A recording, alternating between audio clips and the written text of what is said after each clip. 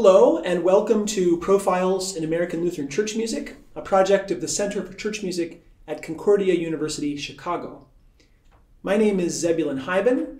I am a Lutheran church musician and composer, currently serving at Duke University as Director of Chapel Music and Associate Professor of Church Music.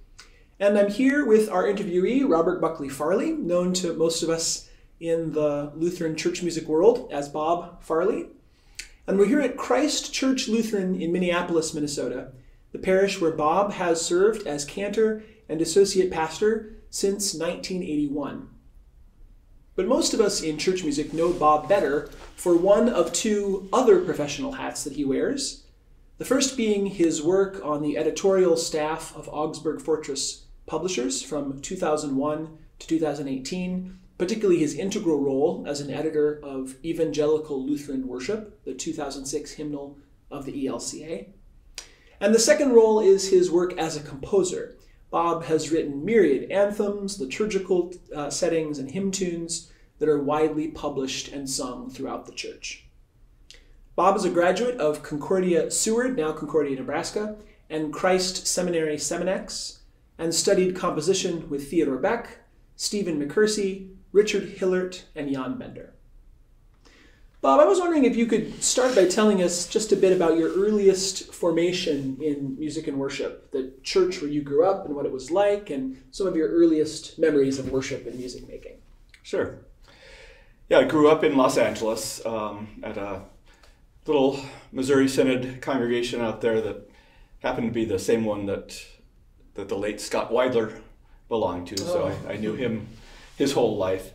But yeah, it was a congregation of immigrants, mostly from the Midwest. And that's where I got my initial formation. It was not a high church place, not one with a particularly high quality of music, but it was a good formative place for me. It was during the baby boom, and so there were plenty of young children there for the junior choir, and then a good-sized senior choir. So music was always part of that.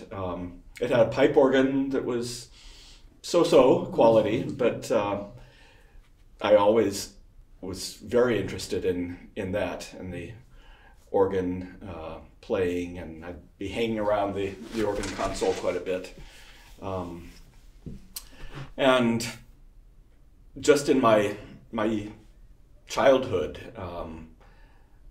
I've always been kind of an introvert kind of person, and I remember playing games often by myself and always having a soundtrack running through my head. To the game. Yeah. And I still have random melodies just running through my head most of the time that I can just pull on. But so music has been a part of my life from early on. My parents weren't trained musicians, but my father loved to sing, and on road trips he'd be singing songs that he knew or whistling or something like that. And both my mother and father sang in the church choir. When did you start formal instruction, and what formal instruction was first for you? Yeah, I started taking piano lessons, I think, in second grade from one of the teachers there at the Missouri Synod School. This was First Lutheran of Culver City and Palms. So I took piano lessons then through, into high school. When I was in high school, I started taking some organ lessons, just preliminarily. I didn't really do much organ work until I was in college. But again, not a lot of formal training until I got to college, but it was always a part of my life. I went to Lutheran high school and sang in the choir there with Bud Bisbee, who was a very formative choir director for me. So then was Concordia Seward just a logical choice because of growing up in the Missouri parish and going to a Lutheran high school, or did you have family connections or other things that kind of sent you to be interested in that campus over other ones? Yeah, that's a good question. I had by that time decided I wanted to either be a a pastor or a teacher. And because of the musical interest, I gravitated toward the teacher part of that. And at that time, there were two Missouri Synod Teachers Colleges, the one at Seward and the one at River Forest. And so I was just trying to decide between the two, and I thought, well, I've lived my whole life in a big city, in Los Angeles. And my mother was from Nebraska. My grandparents still lived in northeastern Nebraska. So I decided, yeah, I'll go that way. And there were times when I regretted that, not so much for the quality of the school, but Seward was a town of 5,000, and so missing the city. I was missing the city. Yeah. And when you were at Seward, who were your primary teachers or influences? Who shaped you the most during your time? Yeah, my advisor was Charles Orr, another subject for one of these videos, and I was just really impressed with his creativity. He was is a wonderful improviser. And he was also a very good organ teacher. So that was one.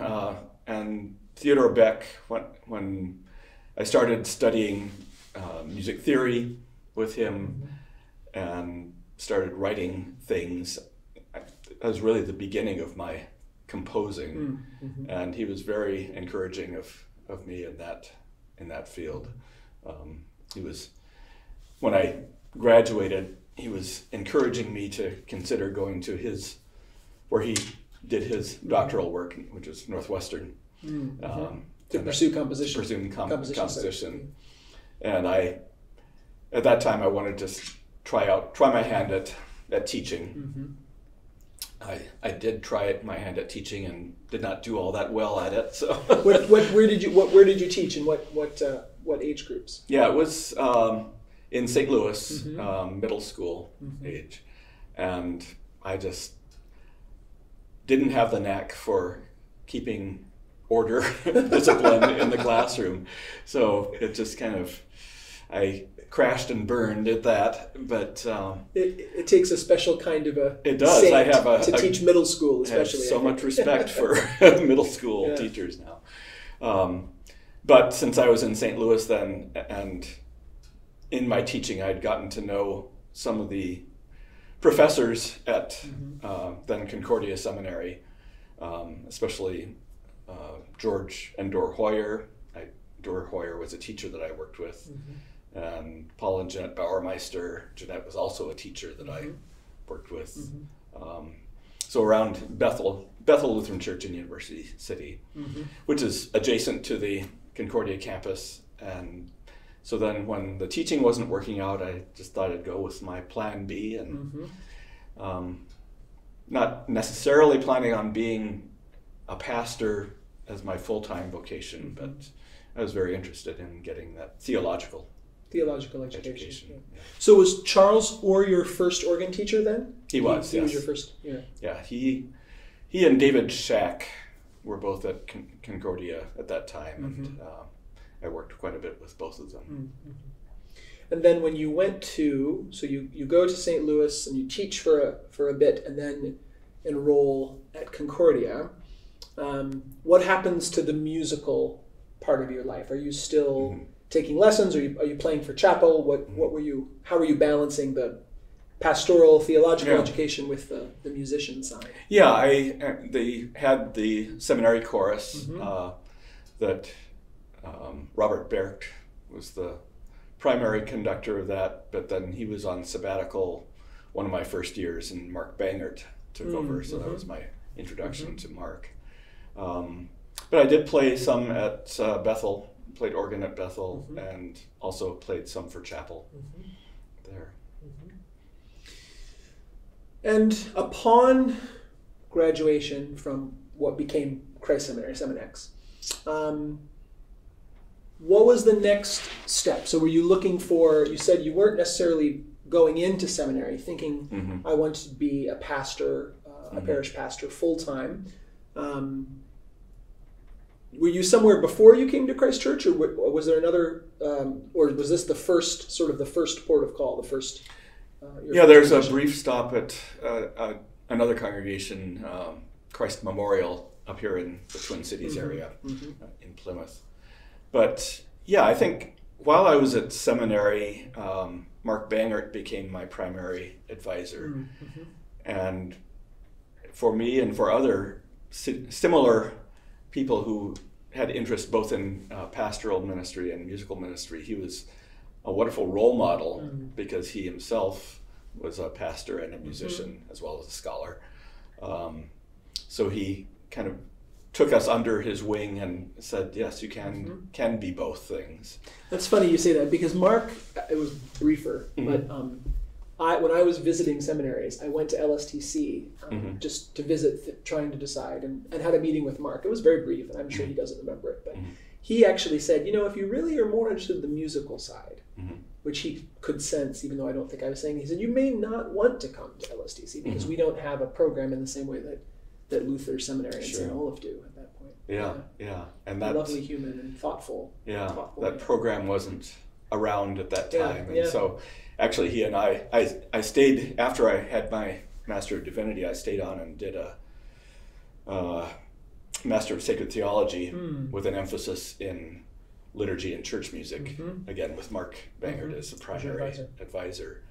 And that I did that partly because I had met my wife in seminary, Jane Buckley Farlee, and she was a few years behind me, so I was just, I'll just hang around for a while. And it just turned out to be a kind of a extension of my seminary education there, and worked out very well. When the time came to leave St. Louis and migrate to Minnesota, the Twin Cities, what was the attraction? Was it simply that here were some churches with positions open that looked like good vocational fits? That was basically it. Yeah. I mean, at that time there weren't many pastoral calls available for Seminex graduates because the whole structure of the Association of Evangelical Lutheran Churches and then ELCA did not yet exist. Really in place. And Jane, when she graduated, found a advanced CPE position at the University of Minnesota. And so I found a part-time position at Christ Memorial Lutheran. I see. And I was only there for a little over a year, serving kind of as a youth director and choir director and musician. All of the hats. All those kinds of things. Occasionally doing some preaching, but more other things. So I was there for a brief time, and then I knew some people here at Christ Lutheran Church, Christ Church Lutheran actually, and one of them was an associate pastor here that I had gone to seminary with, and he said, our music director is leaving. Would you be interested in applying for it? So, and that it obviously had more musical opportunities here than at that suburban church. So I came, and I've been here ever since. So it started as the position here then was to be the cantor, to be the director of music, primarily. And then was being a part of the clergy team because you also happened to be a pastor and ordained, or did they sort of fuse that together, or did that evolve over time? Yeah, it was originally primarily just because they knew that I needed a call, a pastoral call to stay on the roster and all that. And the senior pastor at that time, Albert Nybacher, was very open to helping Seminex graduates in that way. So yeah, I just became an associate pastor, but again, serving initially primarily just as music director. A few years later, the Seminex grad who had been here took a different call, and so then I came on board full time here at Christ Church, partly as a pastor, partly as the cantor here. As long as we're talking about Christ Church, maybe you could tell us a little bit about this place and its history, and its importance in the American Lutheran liturgy, church music kind of landscape, because, I mean, it's known, but because it's not a large church and a large, really large program, I think there are probably, maybe especially some of our younger church music colleagues who aren't as aware of Christ Church. Yeah, Christ Church Lutheran is known mostly for its architecture. The church, the worship building was designed by Eliel Saarinen, a Finnish-American architect.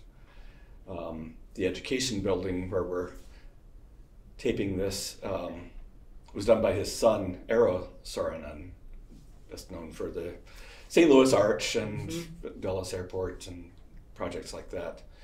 But they were both major architects of the mid-20th century.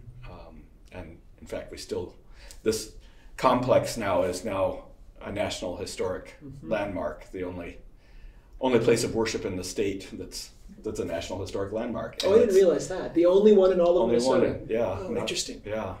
And it's because it was so formative for other modern style church buildings that we still get busloads of architects from around the world visiting it. And I would say to church musicians, if you've never been to this parish to just to see it and to worship here, or even just tour, it's very much worth the stop when you're passing through for the beauty of it. Yeah, we're very used to hosting visitors, so you'd be very welcome to come here.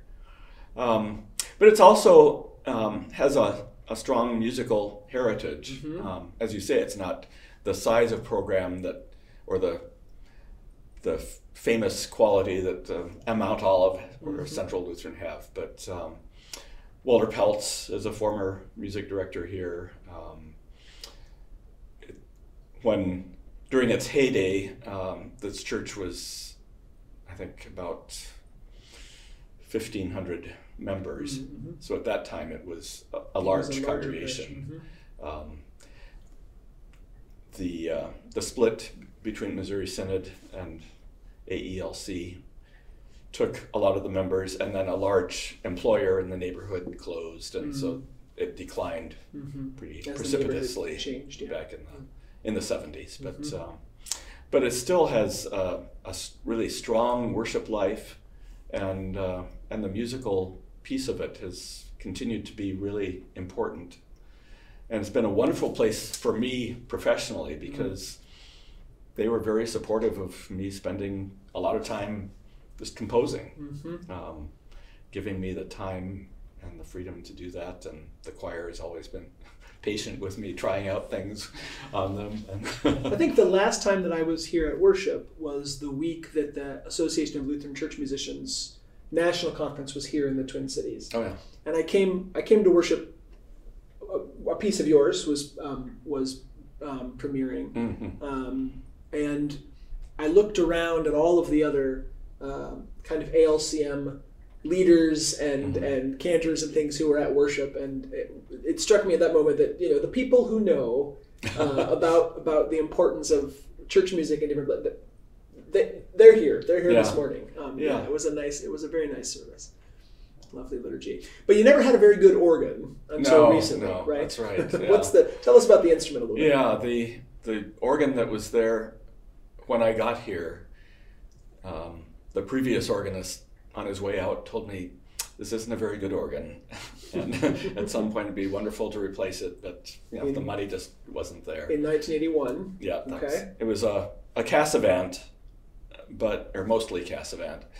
But it had been assembled in the 1950s, not by the Cassavant Organ Company, but by their local representative, who just bought the console and parts of it, and he kind of cobbled it together, not entirely successfully. And so it had multiple problems. But again, the money just wasn't there for a long time to replace it. And then in the 1990s, a couple members here were dying, and they just told the pastor, "We know that the organ is a need for you," and to our astonishment, they left a gift in the high six figures. Wow. As the basis for getting a new organ. And so then that was combined with a fund drive, and we were able to commission a new Dobson organ, which we've had now for about 3 years, and it's just a delight, to have an organ that was designed for this space. Yeah. Fits the acoustics really well. And there were some challenges, and I remember with the historical registry designation for the building, right? You had to be careful about how the pipework went in and what was changed about the sort of aesthetic. Yeah, we had originally talked with Holtkamp because they had an organ that had come out of a church in Cleveland, and they were trying to find a home for it. And it happened to be I think the first organ in the country that had a Rückpositiv hanging off the balcony. But because this is a National Historic Landmark, the preservation people said, no, you can't change the look of it. Oh, wow. And in fact, they said, well, what about if we just put a few ranks of pipes in front as a facade, in front of the screen that the rest of the organ is behind? And they said, no, you can't do that. So the entire new organ, and Dobson is known for beautiful organ cases. Yes, absolutely. And they couldn't do that. Wow. They had to put the pipework behind the screen, which it was a shame in itself visually, but also that meant it limited the size of the instrument because it had to fit there. What we were able to do is to have Lynn Dobson design a new console that's just gorgeous, and it was designed with the architecture in mind. Yeah, it's a beautiful console, and it's a beautiful instrument. I mean, it doesn't sound like the challenges you went through to make it work with the restrictions of the Preservation Society are not obvious in the sound of the instrument in the room by any means. Yeah, I mean, fortunately, that the screen is pretty sonically transparent, and whereas there was a lot of structure behind the screen, we were able to remove that. So the sound really projects well from that position. I want to talk about composing last, because I think that'll be, we might spin off in various directions. But talk a little bit about your work at Augsburg Fortress. I know enough about editing to know how critical the work of the editors can be in any publication, especially something as large as an anthology, and there were several anthologies put out during your time at Augsburg, but even more so a hymnal. But it's also not the sort of thing that people crack open the book and immediately want to know who edited it. Can you just talk a little bit about your role as an editor and what that kind of work is like, and how that serves the church? Yeah, I actually began my editing work when it was Augsburg Publishing House in the early 80s, when I was just part-time at the church and I needed to fill out some more employment. And so I was working at that time in the curriculum area, but that kind of taught me some of the editorial skills, the basic ones. And then, as they were starting to get serious about creating a new hymnal to replace Lutheran Book of Worship, Frank Stolt at that time was head of the worship team at Augsburg Fortress, and he asked if I would return to the house and become an editor for them. And initially it was not so much with the hymnal process. I stepped in as, I guess it would be the third editor of Sundays and Seasons. Okay. Working with that for quite a while. But the hymnal process was so massive and the schedule was so short that I soon got pulled into that. Partly on editorial teams, which in the ELW preparation were the ones would have a particular chunk of work, like Holy Communion editorial team and the Church's Year were two that I served on. Others were daily prayer and occasional services and things like that, baptism. So I was able to work on the development side of it in that way.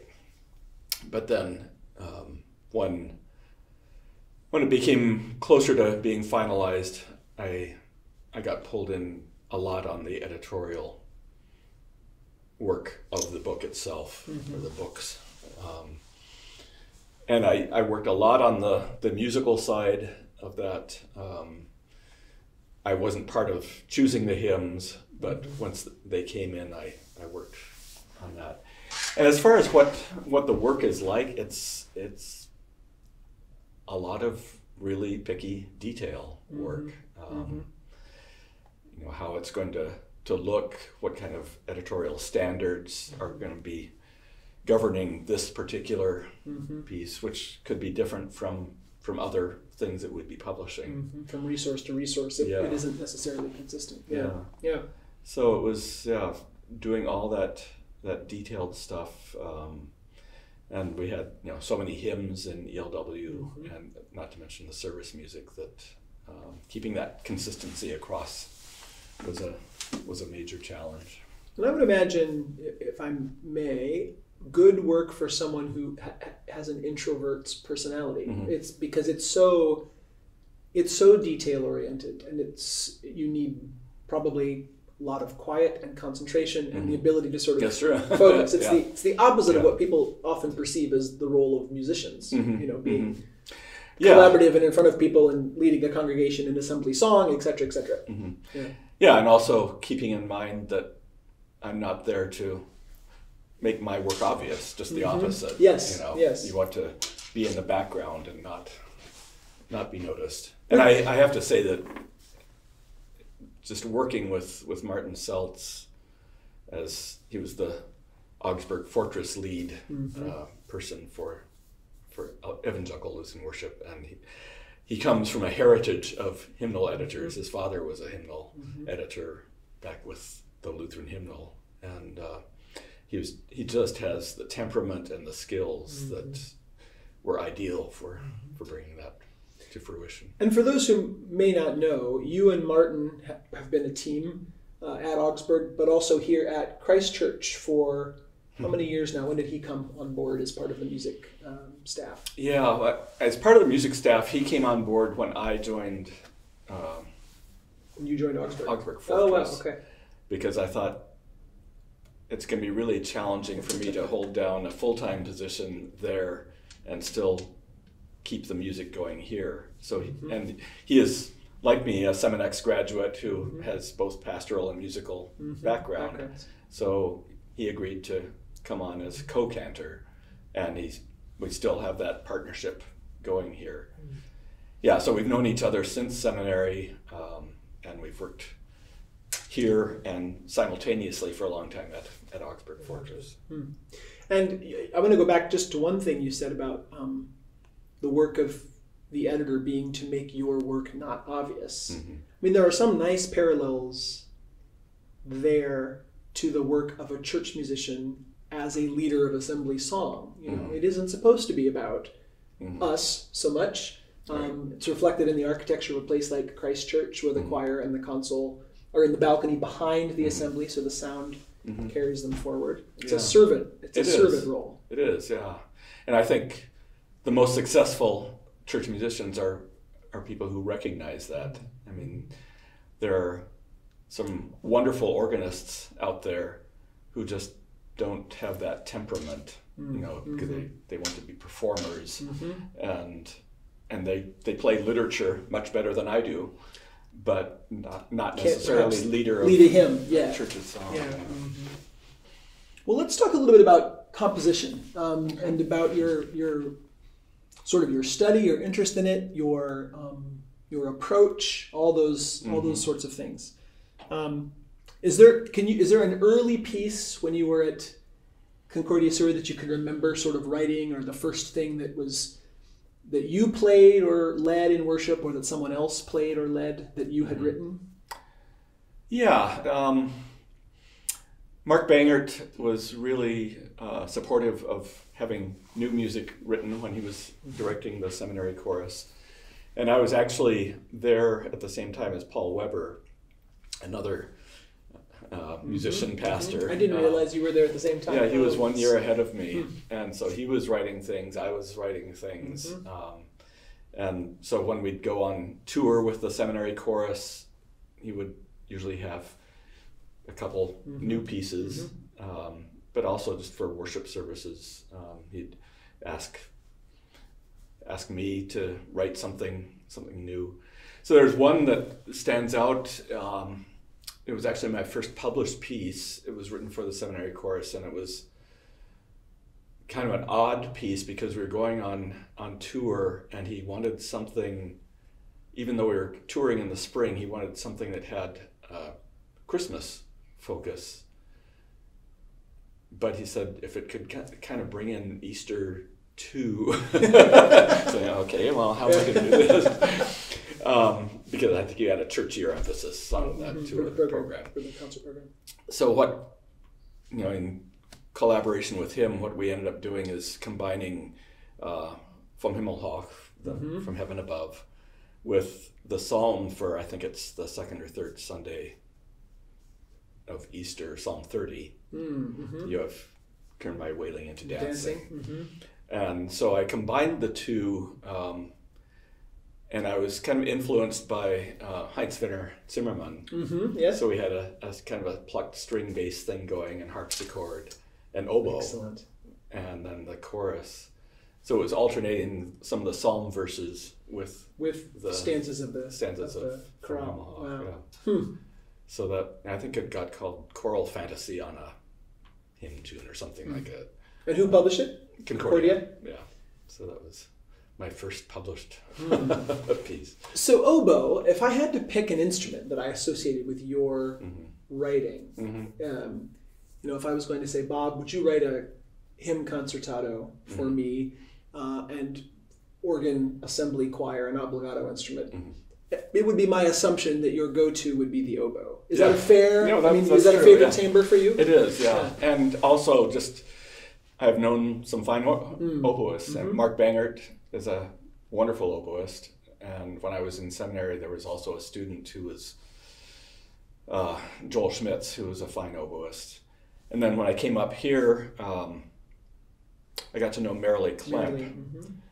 Actually, her father was supposed to be my internship supervisor, because I skipped over that, but I did my internship up here in Excelsior. And he was supposed to be my supervisor, but he had to retire because of diabetes right before I came. But they were still around, and so I got to know Marilee, who was at that time an Augsburg College student. And she's a wonderful oboist. So fantastic. Yeah. So actually every Christmas, I write a piece for oboe and organ based on carol. And for the Christmas Eve service. For the Christmas Day service. Actually. Christmas Day. Yeah. Excellent. So she comes and plays that and a few past pieces. But I've written, you're right, I've written a lot that use oboe, and I just love the sound of that. Yeah. What do you think your primary, if you think that you have one, if you believe that you have a primary method or approach or an element that melody, harmony, structure, rhythm that you start with when you're thinking about writing a new piece? Yeah. I think for me it's always been melody. If I'm arranging a Hispanic piece as I have done, then I try to take on the rhythmic aspects of that and do justice to that. But melody, I think, has always been my strong suit. In fact, when I'm composing the melody, partly because my whole life I've had melodies going through my head, so that part is fairly easy. And then the harmony, I'm fascinated by what can be done with harmony. I'm always kind of not content to just go with a standard harmony, just try to make something a little more interesting. So that comes next, the melody and then the harmony and the rhythm. Yeah. How much do you care about, I'm asking this sort of composer to composer because I'm curious, how much do you care about or attend to the rules, that we're all taught about voice leading and, what you double and don't double in a chord? And at some point we all reach, I think, the place where we decide which rules matter to us and which ones we're going to throw out or freely ignore. But do you have a general sort of, never double the third or avoid parallel? Are there certain things that stuck with you from your early years of theory teaching? And I know that some of my fellow church musicians are probably aware of this, that I tend often not to pay much attention to that. I tend to write by the seat of my pants. I mean, it's always fun to have someone like Paul Westermeyer analyze a hymn that I've written. Because, I did that? I just not even aware of it. And in fact, one year, quite a while back now, I filled in for David Feenan at Gustavus, teaching theory. Gustavus Adolphus College. Yeah, teaching theory, among other things, also playing organ. But I really had to relearn a lot of my theory then, because I just haven't things we've set paid aside attention and don't to pay it. much attention to. Yeah. Is there a difference between how you approach writing a piece for you, Merrily and yourself to play on Christmas Day, or a choral anthem and song for the assembly, things that you're going to put in the mouths of the congregation? Yeah, very much so. I'm just so congregational song oriented that I'm always thinking, okay, how can I make this easy for the congregation without having it being boring for them? So how can I, with voice leading, with the range, all that kind of thing, it can be a very interesting piece, but if the congregation can't sing it, or if they struggle with it, then it's not going to be successful as congregational song. So that's an important piece for me when I'm writing that type of music. And sometimes I'll get toward the end of a piece and it just isn't feeling right because of that. And so then I'll go back and tweak it or rewrite it or something. You've done a number of hymn collaborations with the Susans, as we sometimes say, Susan Briel and Susan Sherwin.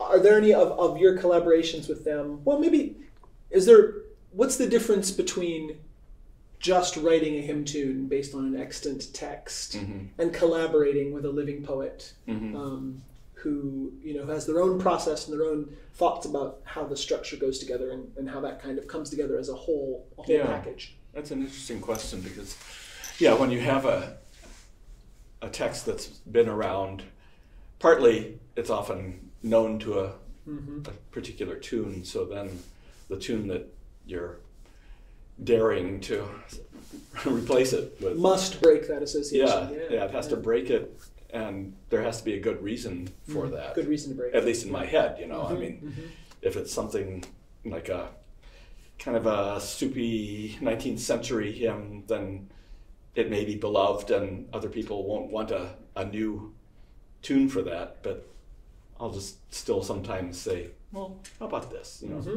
You may not like it, and that's fine. But Gebraucht's music. Gebraucht's music. Yeah.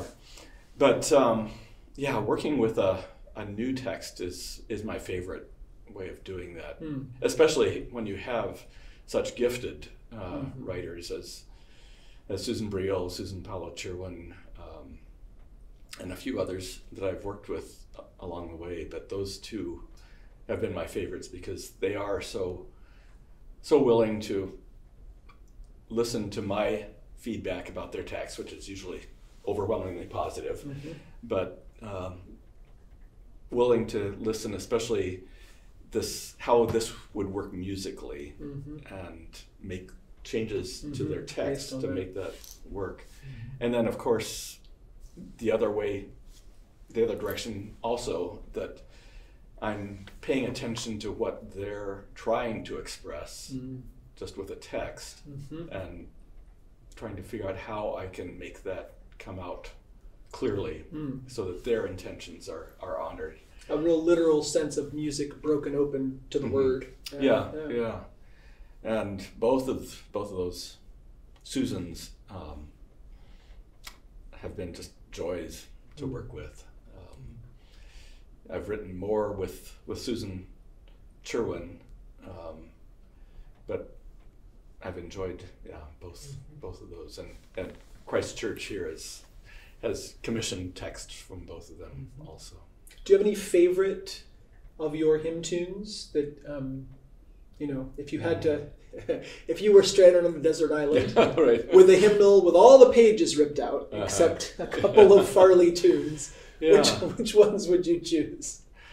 Yeah, well, one of them would be "O Blessed Spring." The tune name is Berglund, after my mother's maiden name. But that was, I think, one of my first published hymns was Blessed Spring. And I remember I wrote that in the early 90s. I had gotten to know Susan Sherwin from working with her on an ALCM conference. And then as that was all winding up, I said, I got to know her as a poet, and I said, do you happen to have any hymn texts? And she sent me a packet of some of her texts. I mean, now she has 3 volumes published of them, but and "O Blessed Spring" just jumped out at me, the way it traced the human life from baptism through death and beyond.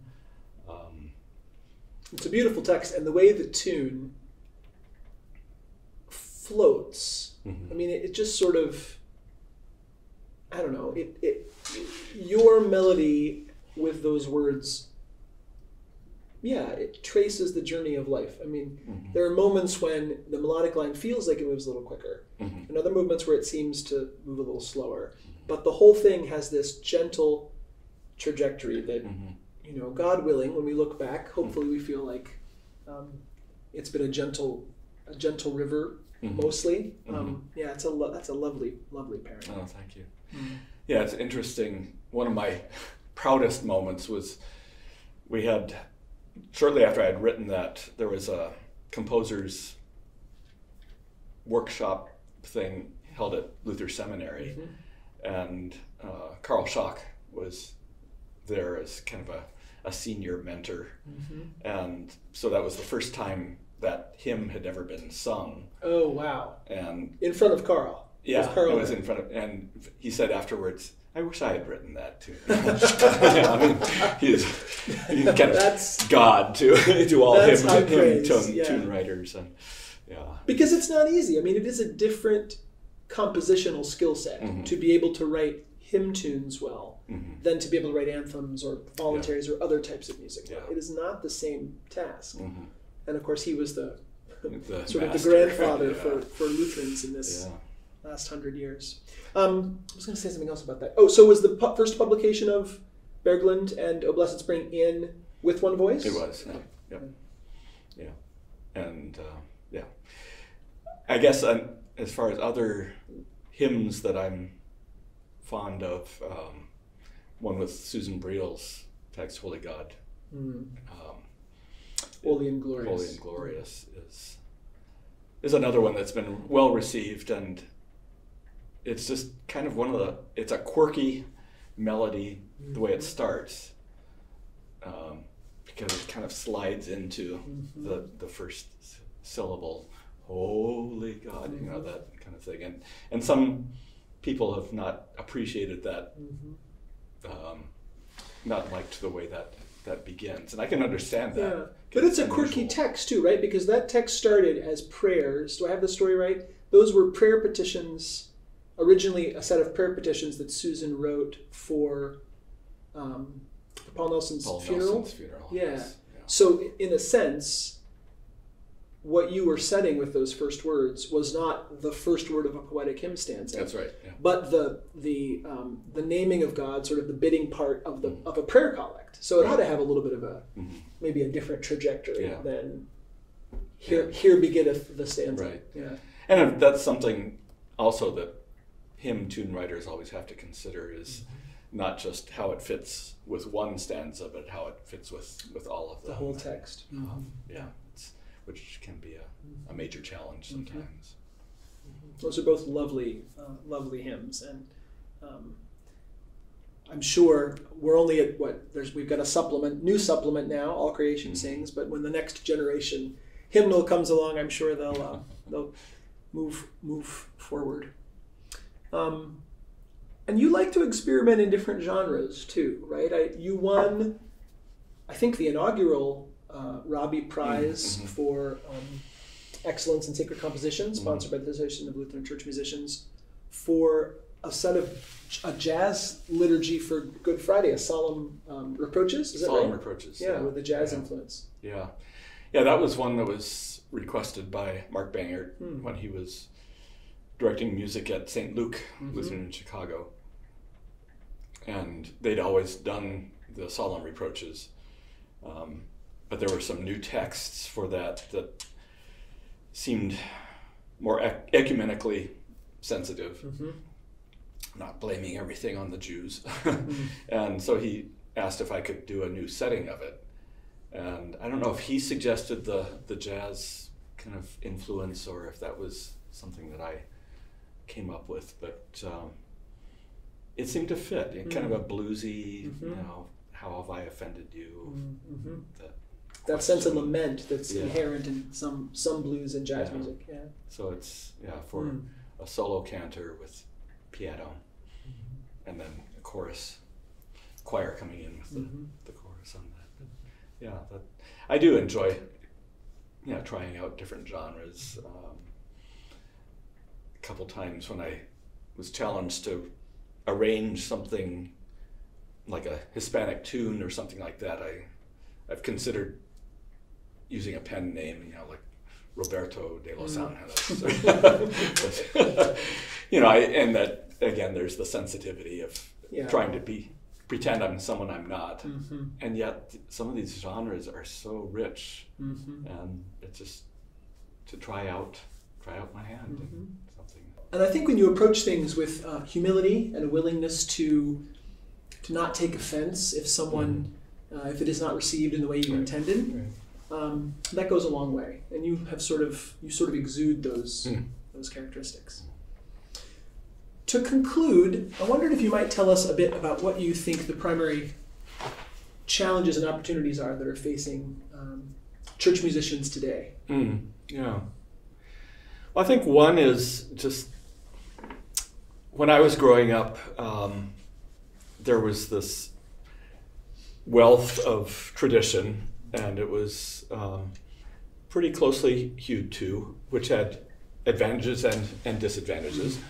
But that treasury of shared knowledge about where this music and the church music in general, Lutheran church music in particular, came from, what the strengths were, what the traditions were, all that was very strong back then. And I think it's less so now, partly because schools are challenged by many other things, and so they're not paying as much attention to that.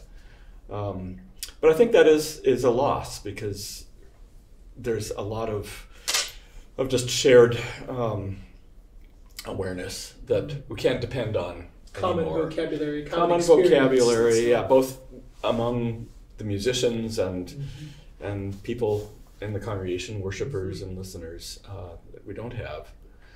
But on the flip side of that, I think what's sometimes lamented by more traditionally oriented people as the loss of that, we maybe have lost some of that because of some wonderful new potential that's growing up. Expanded language, expanded awareness of global song in different forms that we didn't have before when it was just Northern European among us Lutherans. And I think there's so much potential for that, for new expressions, singing a new song for this day, for this time. And that's something that church music has always done and needs to continue to do.